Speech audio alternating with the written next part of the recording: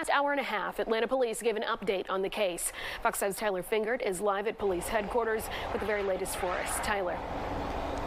Alex, good afternoon to you. During that news conference, the Atlanta police chief announced that despite the massive $200,000 reward for information leading to the arrest and conviction of people who are causing violence or vandalism or other crimes related to the controversial Atlanta Public Safety Training Center, also referred to as Cop City, those incidents keep popping up. I want to go to some pictures that Atlanta police released today of the most recent case, which happened yesterday in DeKalb County. The agency says this piece of construction equipment was lit on fire. Investigators called the protesters who did this anarchists, but it's not the only recent case. APD says a 23-year-old man was arrested in South Carolina for vandalizing construction equipment there.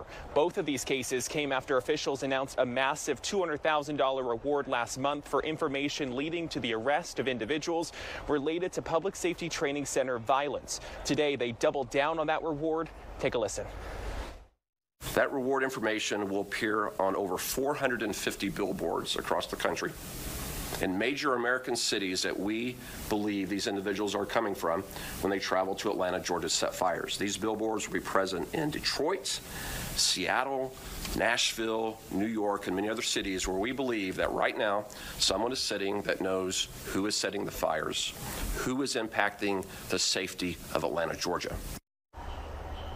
While there are people who do not want to see the Atlanta Public Safety Training Center built, the Atlanta Police Department says that it is happening and they're going to hold anyone accountable who continues to cause this type of violence and destruction within the city of Atlanta. And with their partners, they'll hold people accountable from throughout the country. They're asking anyone with information to call Crime Stoppers. We have that number on our website, fox5atlanta.com. We are live in downtown Atlanta this afternoon. Tyler Fingert, Fox 5 News. Okay, Tyler Fingert with the latest on the so-called Cop City drama. Thank you.